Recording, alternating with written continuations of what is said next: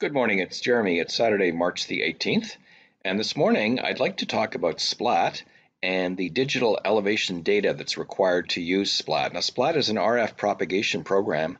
I looked at this several years ago, and I plotted some path coverages for VHF Marine and for UHF TV. And the Splat program, I'm just looking at my blog post here. The link is down below the video. The Splat program uses data from the shuttle, the SRTM files, HGT files. These are 1 arc second for 30 meter pixel and 3 arc seconds for a 90 meter pixel. So that's the data you require to use the program.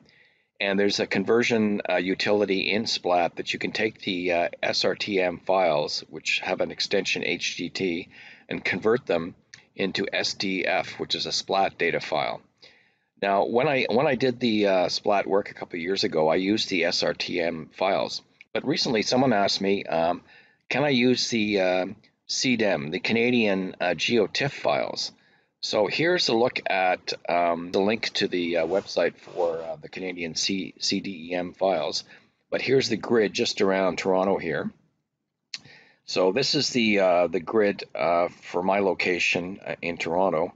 Unfortunately, on that particular file, the CDEM is missing all this data because it's the US border there. So in the blog post, I've used this grid square here as an example. So what I discovered is that you can use, there's a utility called GDAL, geospatial utility, which has lots of programs in it to do all the work for you. And there's a program called QGIS, or Quantum Geographic Information System. And with QGIS, what you can do is you can use the GDAL utility in there, and you can convert the CDEM to the SRTM. So let's just look at, this is QGIS. It's a pretty amazing program. And you can download it from QGIS, I think it's .org. I've got the link in the blog post. There's two ways of installing it. You can install it directly. The download file is about 1 gig, or you can use the network installer to upgrade an older version of QGIS. So that's another option. So let's look at, here's CDEM 31D. So that is the Canadian GeoTiff. So when I click on here, it opens in QGIS, and down here, this little box here is really useful. You can type anything in there and it'll find it for you. So there's a utility called GDAL info, and when you hit that, it gives you the raster information. Okay, so I'm just going to run this, and it gives you all the raster information for the Canadian GeoTiff. Now let's look at an SRTM file just for comparison. You can do the same thing there. Let's look at for the SRTM.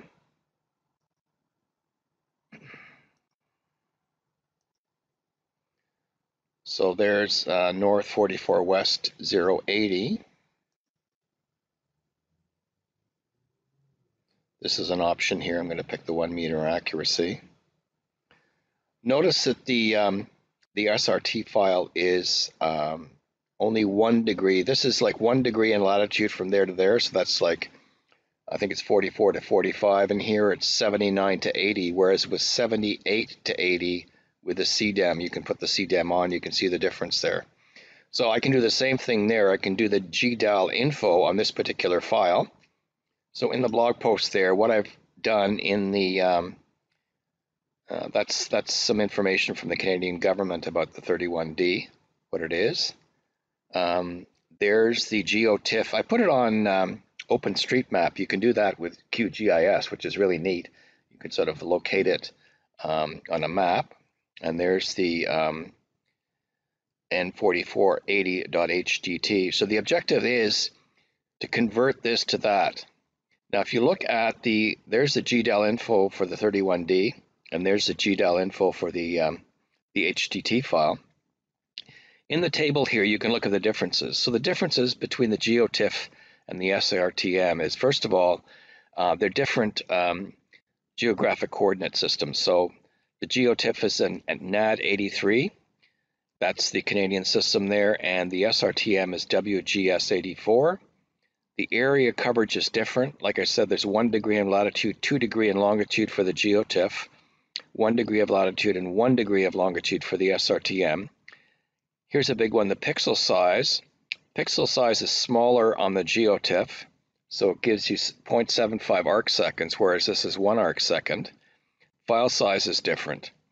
The block size is different, but the data representation is the same. So basically what we have to do, if you want to, let's go back to QGIS. If you want to convert the CDEM to an SRTM file, what you have to do is you have to crop it. Okay, you've got to crop it. And to do that, you use a utility called GDAL warp. So there's GDAL warp. Okay, and whoop, that's not the right one. Do that again. There we go. There's GDAL warp. So what we're going to do is we're going to crop it so it'll be the same latitude and longitude as the SRTM file. We're going to change the sampling, because if you remember here, the sampling is different. So we're going to crop it, we're going to change the sampling, and we're also going to change the geographic projection. So that's the first step. We have to use GDAL warp. So in here, for instance, the input layer will be the CDEM. The source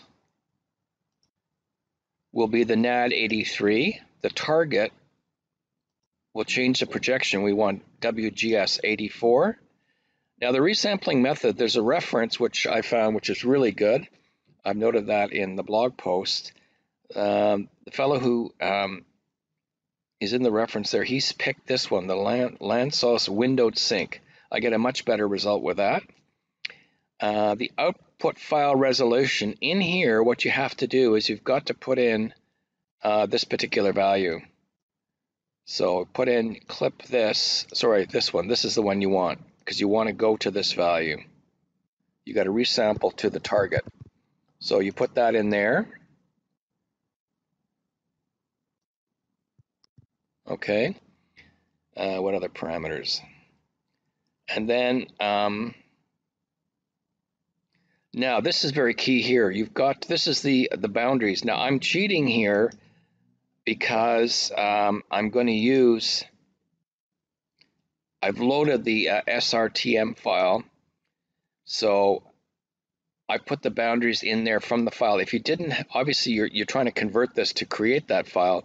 So you'd have to look up exactly what the boundaries are. That's key. So you got to find out for the SRTM that you want to create, you have to find out what those boundaries are. So that's basically it. And then down here, save it to a file. And I've saved it to over here. I've already created it, and I've saved it to. Let's see, what did I save it to?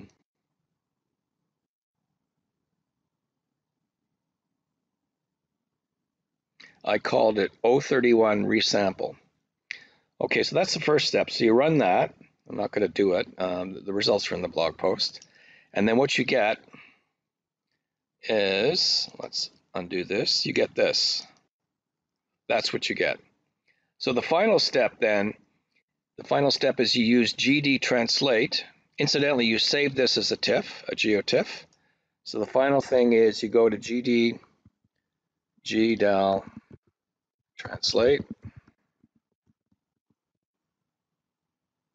Oops. There we go.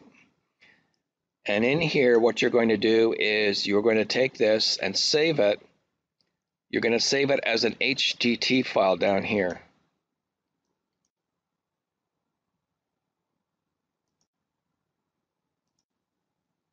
So you're going to save it to an HTT. You can't give it an arbitrary name. You also have to know exactly which SRTM file you want to save it to. So you have to type in here north 44 west 080 HT. So that's basically it. So once you do that, then you've created your CDEM, and it's converted to an HDT, which you can then feed into Splat. Now, just to test, there's the blog post here. This is the first step, the second step. What I did in the blog post is I drew an arbitrary path just to compare. So this is a profile on 31D, the original CDEM. This is the profile on the resampled one.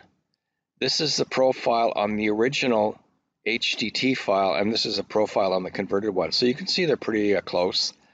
I also did a spreadsheet to compare the values to see how good they were. They differ. The worst case is about a 12-meter difference, which you think, well, that's a lot. It only happens in a couple of instances, but actually there was a 9-meter difference between the 31D and the SRTM to start off with. So typically it's only a couple of meters different.